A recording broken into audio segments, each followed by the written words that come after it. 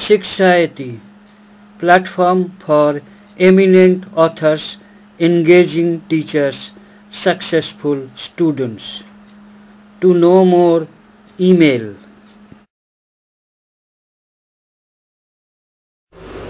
Laspeyres method. Laspeyres method uses the quantities consumed during the base period in computing the index number. This method is commonly used, which requires quantity measures for only one period. Laspeyres price index calculates the changes in the aggregate value of the base year's list of goods when valued at current year's prices.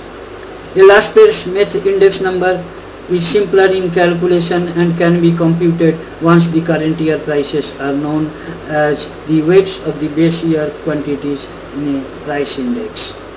This also enables easy comparability of one index with another. Laspeyres price index is equal to sigma P1 Q0 by sigma P0 Q0 by 100. Laspeyres quantity index is equal to sigma P0 Q1 by sigma P0 Q0 by 100, where P0 is price in base year, P1 the price in current year, Q0 quantities in the base year, Q1 quantities in the current year. So the following table shows, the first column shows the commodity, the second column quantity in base year, next column shows the quantity in current year, next column P0 shows price in base year, P1 shows the price in current year, next column P0 Q0 is the product of price in base year and quantity in base year.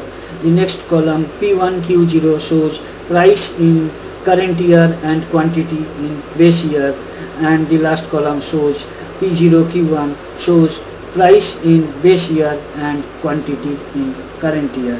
The last row shows the respective sigma value, the total value of the respective column.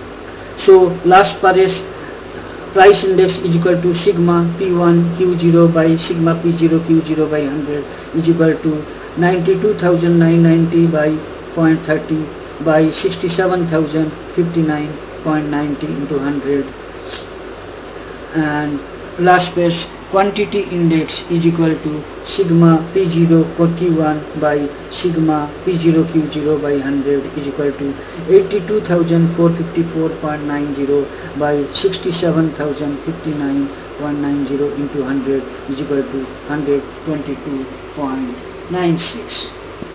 Thank you for watching the video. Kindly write your comments. Click on the red subscribe button at the bottom of the video to get more details and free ebook. Email us.